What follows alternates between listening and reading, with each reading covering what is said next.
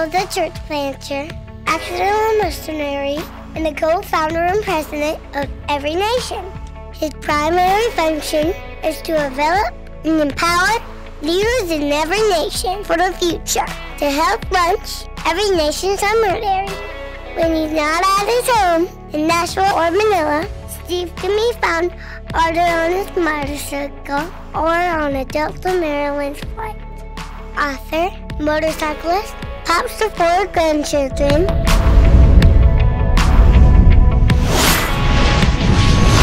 Steve Murrell. Love you, Pops. Thank you very much. When I saw that video, it was a different voiceover. That was my 5.5-year-old granddaughter. So it was a much older voice when I previewed and approved the video. So Carlos, you and your team always have a trick up your sleeves. Wow. This has been quite a few days. Brett, Cynthia, thank you for the kind words. Thank you. The last 3 days, we've looked back at our first 25 years. Some of us, our relationships and working together go way beyond 25 years, but officially as this ministry pursuing this vision, 25 years. We've intentionally, as I'm sure every one of you have noticed, tried to push church planting, campus ministry, and world mission. We've pushed it in your face in every session, in every way we can, running it across every radar we can. As important as our mission is, church planting, campus ministry, world mission, there's something far more important than that. My sermon tonight will be not just a look back at 25 years. Rice did an amazing job to start us off recounting the amazing things God has let us do together. I want to look into the future. 25 years, yeah. 250 years, 2,500 years, even beyond that. My text is a glimpse into the future, a look beyond time into eternity. And the text will clearly identify what is way beyond the mission God's called us to do. Danny Meyer, is the founder of Union Square Hospitality Group. And in that group, they have approximately, I think it's more now, but 18 or so very successful restaurants in New York City. Many years ago, when Danny was a brand new restaurateur with his first restaurant, Union Square Cafe in New York City, he was extremely frustrated as a young man with a successful business because it seemed like their core values of hospitality and excellence seemed to regularly disappear. And he was sitting with his mentor, who was an older restaurant owner in New York City with some colorful language that I can't quote tonight. Danny sat down and vented to this mentor, sitting at one of his restaurants around a table. The mentor listened, and finally he had heard enough. And he said, Danny, move everything off of the table. Every plate, every fork, every flour, get it all off the table. They cleared the table. Then he reached over and got the salt shaker. And he handed it to Danny, and he said, Danny, I want you to put this salt shaker right exactly in the center of this table. So Danny takes it, looks at the edges, puts it in the center. No sooner did Danny let his fingers go, his mentor moved it 3 inches, put it back. Danny moved it back in the center, and immediately his mentor moved it all the way to the edge, put it back. He moved it, put it back, move it, put it back, and Danny obviously recognized this is a Mr. Miyagi moment. What is the point? And his mentor said, your job as a leader is not to get mad when people move your values and your culture off center. Your job is to put it back. Every day, someone will move your culture off center. Every day, someone will move your values off center. Sometimes, he said for him, sometimes it's your waiters. Sometimes it's your cook. Sometimes it's your maitre d'. Sometimes it's your accounting office. Sometimes it's the New York food critics. It'll keep getting moved off center. Some people move it because they're bad people and they want to make your life difficult. Those are the exception. Other people move it because they think they're actually helping you. Some people move it because they're just so busy they don't have time to pay attention exactly where it goes. Some people don't share your values. Some people do, but they're negligent. Whatever the reason, your job is not to get mad at them, but to move it back, because that's what leaders do. And he said the moment you get tired of moving your values and culture back to the center, that's the day you should quit your job and let someone else do it. Don't ever surrender your values and your culture. That's what he said.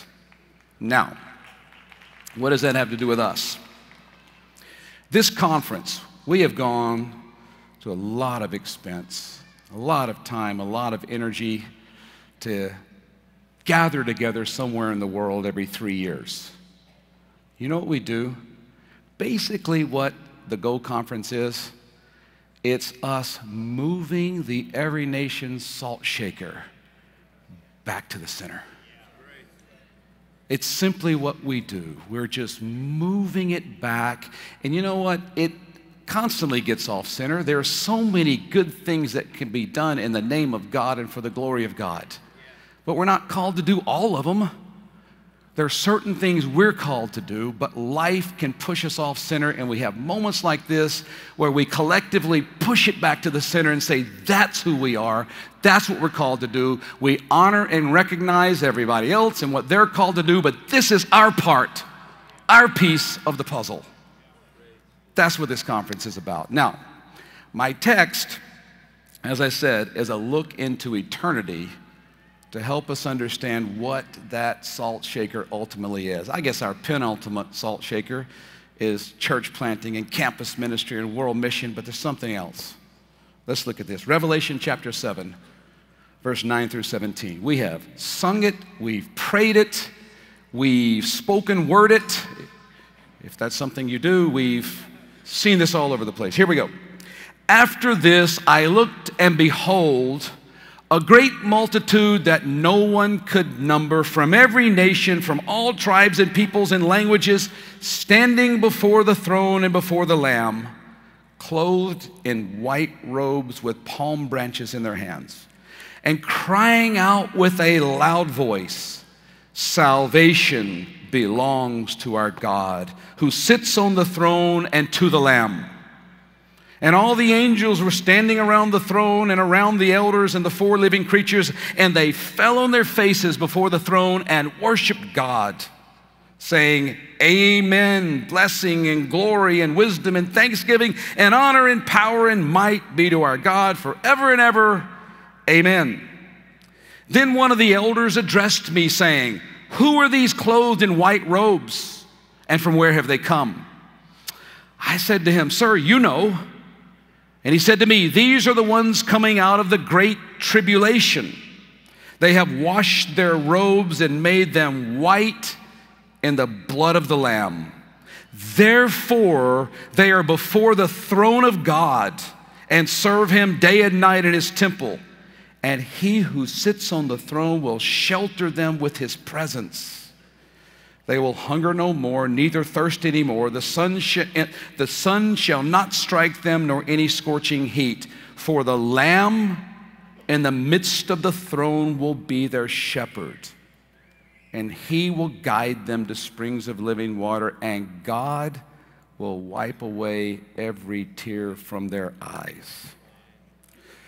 To properly understand, interpret, and apply the book of Revelation, we have to look at Revelation 1:1, the first 5 words of John's letter. Here's what it says: the revelation of Jesus Christ. Remember that next time you read Revelation. It's the revelation of Jesus Christ, the unveiling of Jesus Christ, the revealing of Jesus Christ. It's not a revelation or an unveiling or a description of the Antichrist, the beast, the 666, some computer system in the Netherlands. It's not an unveiling of the rapture and the millennium. The whole thing is so that we could see Jesus. And if we will read Revelation to find Jesus, we'll find him. If you read it to find that other stuff, you will find all kinds of crazy things. And you can write bestseller books about them and have TV shows. But we're going to go with this as a revelation of Jesus. Let's find him in here. Of course, John wrote this, and John starts out as this provincial fisherman. He's a teenager. He's the youngest of the 12. He's the only one of the 12 who didn't die a violent death. But when we first meet him, he's a young, probably teenage fisherman in Galilee, working in the family business, working for his dad, working with his older brother. Now, Galilee was a lot more diverse than Jerusalem, but a lot less religious and a lot less sophisticated. Galilee had a very peculiar accent, like a lot of maybe country folks do. I was born and raised in Mississippi. When I go back and visit relatives, I speak that dialect. Let's imagine someone from my hometown, or maybe someone from East Tennessee, live in Tennessee now, going to New Jersey and getting in a conversation. People would automatically know you're not a local. That's kind of how the Galilee accent was. Now, John had probably inadvertently rubbed shoulders with non-Jewish people in the fishing business, selling the fish in the market or just in doing business, but never intentionally. Never would he have had a meal at a Gentile, non-Jewish home, but I'm sure he had bumped into people because it was quite a diverse place. Next time we find John in the Gospels, he starts following this Jewish itinerant rabbi. So he's a Jewish believer, a Jewish person with a Jewish rabbi, but now suddenly his world is growing because he's coming out of his province and now he's going to big cities. But he's also now not inadvertently encountering non-Jews. Jesus intentionally went out of his way to encounter non-Jewish people, people of different ethnicities and different cultures and different languages and different eating habits. And John's world was growing. And the more he walked with Jesus, the more his world changed. The more he walked with Jesus, the bigger his world got. He now wasn't just in a little fishing village. He was around multitudes of multiple thousands of people. He'd probably never been in a crowd like that. He's seeing miracles and he's experiencing miracles. His world is changing and growing. The more he walked with Jesus, the more diverse his world became. The more he walked with Jesus, the bigger his world became. Is that happening to you as you walk with Jesus? As you walk with Jesus, is your world getting bigger? Your vision's getting bigger? Your dreams are getting bigger? Your experience is getting enlarged? I hope so, and I hope your world is becoming more and more diverse as you walk with Jesus. And I hope you're encountering intentionally, not inadvertently, but intentionally people who are far from God or seemingly far from God and very different in experience than you are. That's what happened when John followed Jesus. Now, when we look at this message, we see that we remember when we read about John in the Gospels, he was called in the Gospel of John the beloved disciple 5 times. Now, he did write that, but very secure young man. The beloved disciple.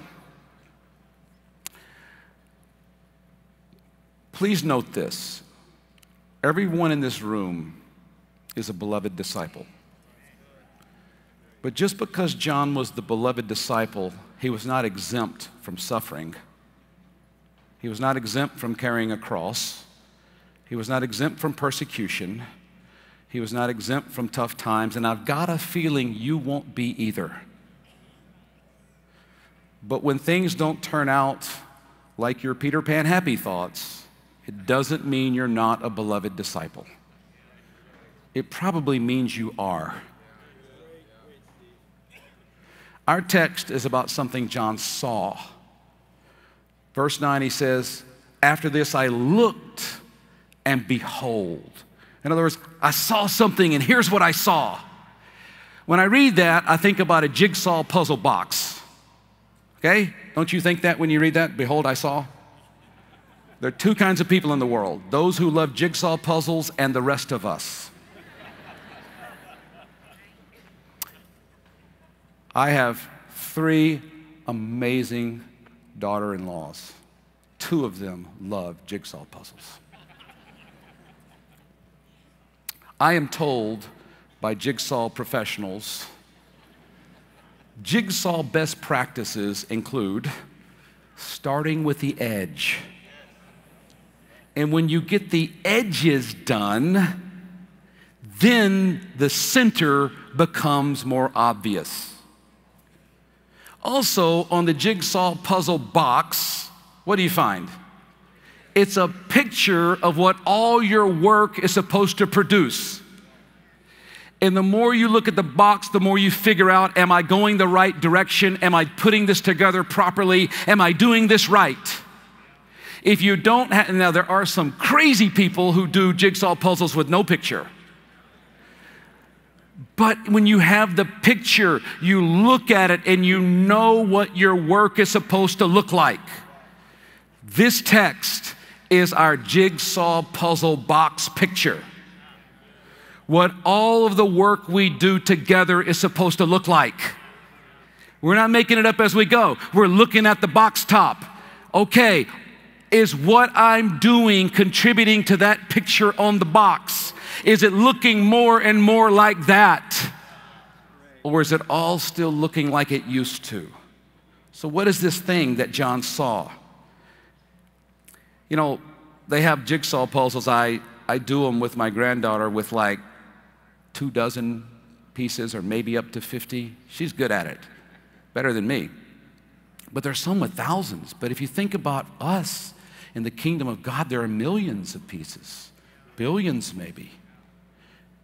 The first thing John saw, actually saw 2 things in this text. Behold, I looked and behold, or I looked and here's what I saw. The first thing he saw were people. People. And he describes the people. A great multitude that no one can number.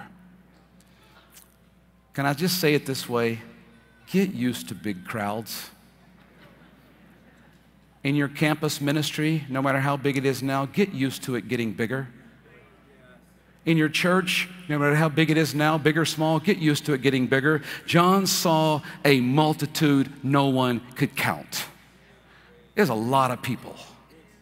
And when I think about the puzzle pieces, sometimes it's easy to get lost in the shuffle with this 5,000, 6,000 people we have here and just feel insignificant.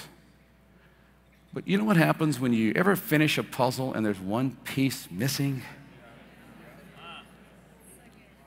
It's incomplete. And I want every one of you to know this movement would be incomplete without you. Every one of you. Every single person matters. I'm glad we're all in this together, and I'm glad there's a lot more. So what did these people look like? There was a great multitude no one could count. Secondly, he says they're from every nation. There are 193 official member nations in the UN. We are working right now with churches and church plant teams in 80 of those nations. That gives us 113 to go. Those nations we're not in right now with Every Nation Churches include Algeria, Argentina, Belarus, Chad, Chile. If your name's Chad, that might be a call. Costa Rica, Finland, Guatemala, Ethiopia, Libya, Russia, Somalia. That's 13. That means there's 100 more I didn't list. Some people responded last night, I think you're going to go to some of those. In 3 years, or in about an hour from now, we're going to announce where our 2022 conference is. And if we're still only in 80 nations, when 2022 hits, if we're still only in 80 nations, we have failed. I don't know how many we'll be in the next time we gather, but it needs to be more than we are now. So what did these people look like? They were multitudes. They were from every nation. They were from all tribes and peoples and languages. Interesting about languages. Christian missionaries sometimes have been criticized for colonizing and disrupting cultures and languages. That has happened and they've been rightly criticized. But what they haven't been recognized often enough about is a Christian mission has actually preserved cultures and tribes and languages. Actually, there are about 7,000 languages spoken in the world today, and 1/3 of those are endangered. They're dying. But there are hundreds of languages that have been preserved that would have been extinct if not for Christian missionaries who had translated the Bible into that language. Because once a culture gets the Bible, they have a pride in their language and their culture and their tribe, and they've been preserved. There are religions that are very missional, that believe there's one language of God, and they go in and they do colonize in the sense of, we will bring this language, and this is the language God speaks, and this is the language of God's word. That's not how Christian missions think. It's not. There is no holy language in Christianity. There's not. It's not English. It's not whatever kind of accented English I have. We're going to go in and honor every language and every culture and every tribe. We have experienced the power tonight and yesterday and the day before of singing and worshiping in other languages. And it doesn't even matter the song. Those moments are always the most powerful moments we have because it sounds a little more like heaven than just doing one language. I thank God for the miracle of tongues in the book of Acts, because then you could hear and understand in your own language what's going on in another language. But what's interesting is a number of scholars would say that the miracle of tongues on the day of Pentecost was unnecessary. Peter preached in Aramaic, and most of the people, perhaps all of the people, could understand every word he said. They came from all over, but they came from Jewish communities that were used to Aramaic, and they also, many of them spoke Hebrew, plus whatever dialect from where they came. The miracle of tongues was unnecessary, but here's how much God values language. He did a miracle so they heard Aramaic in their own native heart language. Language matters to God. It should matter to us. What were these people like? Great multitude no one could count, from every nation, from every language. And also it says they were clothed in white robes. What's amazing about this is that it says that they were washed in blood. Think about the robes. Some of them were brown, some of them were green, some of them were blue. They were different colors. And you take those garments and you dip it in a bowl of blood, red, and it comes out what color? White. How does that happen? Well, there are a lot of miracles we have to believe. That's what happened. We'll get to that in a moment. And finally, verse 14 tells us about these people. Remember, John saw two things. He saw people, and it says that these people came out of the great tribulation. If there is one piece of this giant jigsaw puzzle I would like to take and destroy so it could never be put in there, it's this piece. Tribulation. I don't want that. But that was because of my upbringing. Many of us, particularly Western Christians in a developed world, have the luxury of believing that we will miss the tribulation and be raptured. Few in the global South have the luxury of believing that. They think it's ludicrous because they experience tribulation every day. Now, there's the tribulation, but I think there's also the concept of tribulation and trials and tough times that's in this text. Pastor T, I won't say his name or his nation, I think we'll put his family on the screen, is the Every Nation pastor in one of the poorest nations in the world and one of the most restricted nations when it comes to religious freedom in the world. 3 weeks ago, the Voice of the Martyrs flew him to Germany to be one of the keynote speakers at their 50-year anniversary conference. He's heartbroken that he couldn't be here. The U.S. government denied his visa. September 14th, Pastor T, after spending 6 months in prison, the judge finally announced his sentence. 4 years in the worst, most dangerous prison in his nation. He was transferred immediately. His crime? Preaching the gospel and showing the Jesus film. He was guilty of both. 5 days later, on September 15th, 2014, Pastor T had an angelic visitation in that prison. He described it to me. He said it was just like reading in Acts chapter 12, except instead of Peter being delivered out of the prison, it was me.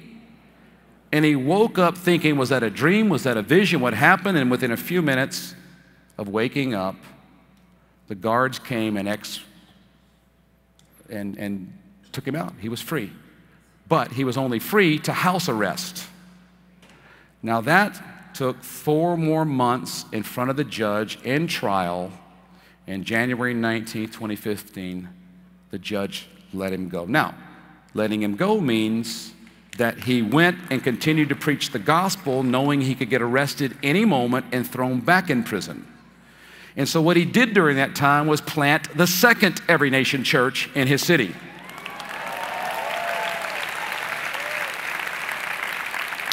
In this room, we have Every Nation leaders who did get visas, and they're here, who have been arrested unjustly. They've been imprisoned. They've lost basically everything they own, from some of our Chinese, some of our Iranians, people in Vietnam, different places. They're in the room. We're not going to stand them up or anything. We don't want them on video. I met with one of those leaders yesterday. I won't say the nation. In a restricted nation. He told me yesterday that his government is offering a $1,000 US dollar reward for anyone who will report an underground church meeting. I asked him, what message do you have for our EN conference delegates? We were sitting in the restaurant over there, and he said, here's what he said, I quote him, he said, making disciples is essential. The government can stop us from meeting publicly, but they cannot stop us from making disciples. I'll give you an example of that, how the government can't stop that. I received these pictures this morning from Bishop Ferdy Kabiling. This is a water baptism. Our pastor in this city in Central Asia on the Afghanistan and a couple of other country borders between Pakistan and Iran, right on the border. This pastor baptized 5 people last week. That's the baptismal service.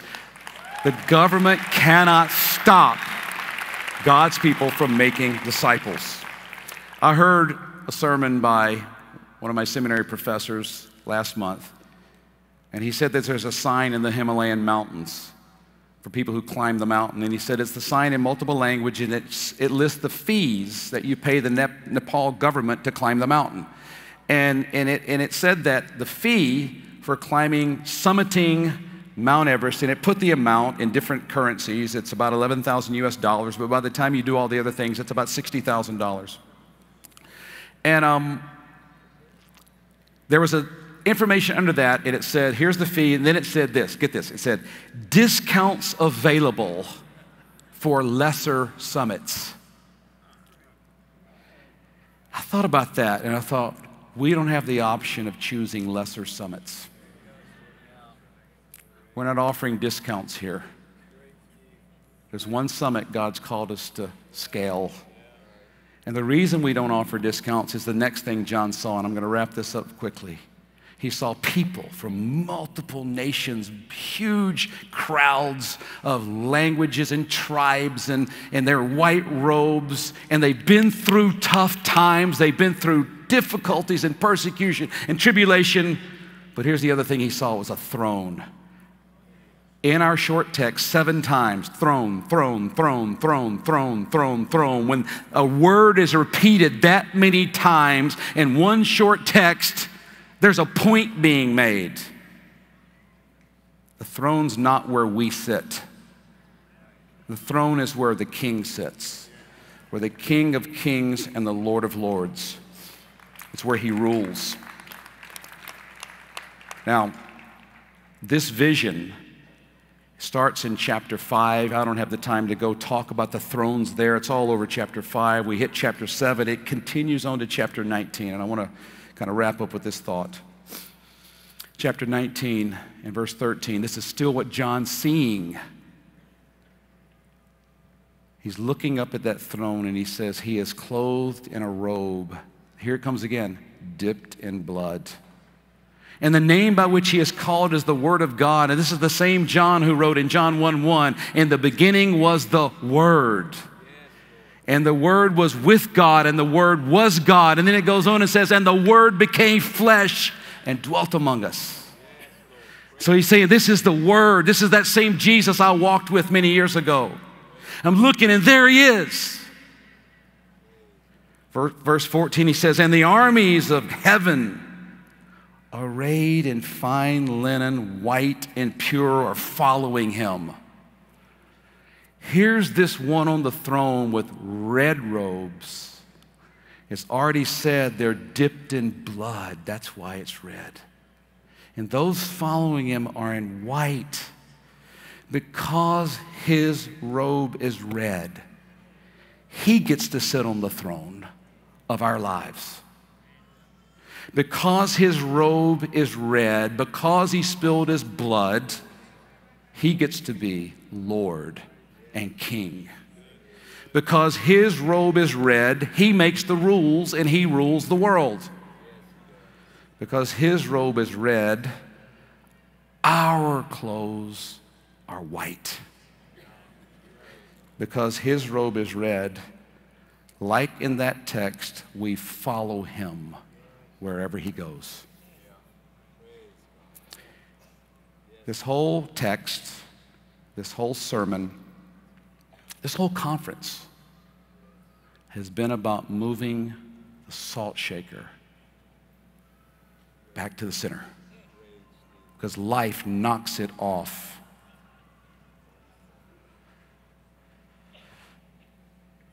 Yes, we want to reach every nation and every campus. We really do. We'll do just about anything to do that. But the Lamb on the throne is our ultimate salt shaker. The mission is not. The Lamb on the throne is the ultimate center of our churches, our ministry, our families, our lives. You know, I said the jigsaw puzzle, it starts with doing the edges, and if you do the edges, you'll figure out the center. The Christian life is exactly the opposite. We start with the center. And if we get the center right, the edges will fall in place.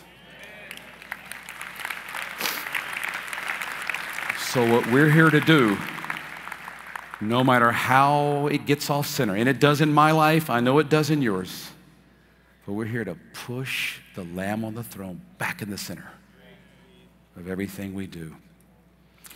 December 1732, Leonard Dober and David Nishman were being sent as the very first Moravian missionaries. They had sold themselves into slavery in order to reach the 3,000 slaves in a particular sugarcane plantation in the West Indies. Their last words to their weeping families became the motto of the Moravian movement for the next 100 years. Here's what they said. You've heard it. May the Lamb who was slain receive the reward of his suffering. When the Lamb is on the throne, he deserves our all. In a moment, we're going to receive communion together as a spiritual community. But before we do that, I want to take a moment, just a moment of silence. I don't want every one of us to take a moment. No guilt, no condemnation, because the truth is there are times that life pushes our center to the edge. It happens regularly for me. And it's moments like this when we can push not the mission back to the center, but the Lamb on the throne.